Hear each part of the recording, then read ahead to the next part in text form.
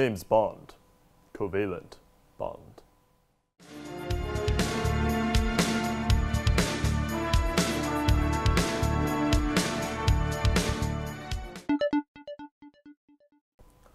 Today, we'll be using the valence shell electron pair repulsion theory to simulate three-dimensional models, also known as playing with balls and sticks. Basically, we can most nearly predict the angle between two bonds using this model. In this example, we have two oxygens bonding into an oxygen gas. As we know, oxygen has two bonds. Should we not add another toothpick? In this case, no, because the Vesper model tells us to predict all double and triple bonds the same way as a single bond.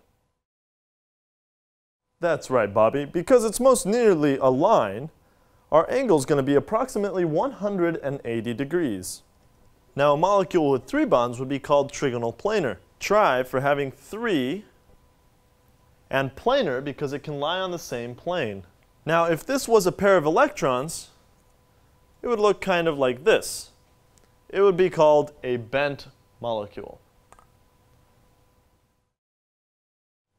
This guy right here would be called a tetrahedral, unless he's only got one pair of electrons. Then he would be called a trigonal pyramid, because notice there are three bonds, but it still stands kind of like a pyramid. If there are two pairs of electrons, this will again be a bent molecule.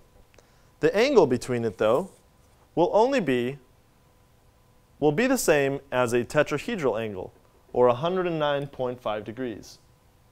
This guy we call trigonal bipyramidal.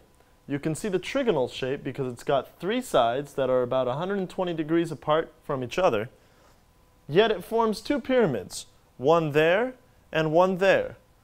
That's why it's called trigonal bi, which means two, pyramidal, which means a pyramid. If it has one electron pair down here where I'm holding it that is not covalently bonded, it is called seesaw. The reason for this being because if you line it up like this, it looks like a seesaw. With two unbonded pairs, it's called a T-shape. You can probably figure that one out. And with three electron pairs, it is actually linear. This shape is called an octahedral, but why would it be called an octahedral if it only has 6 sides?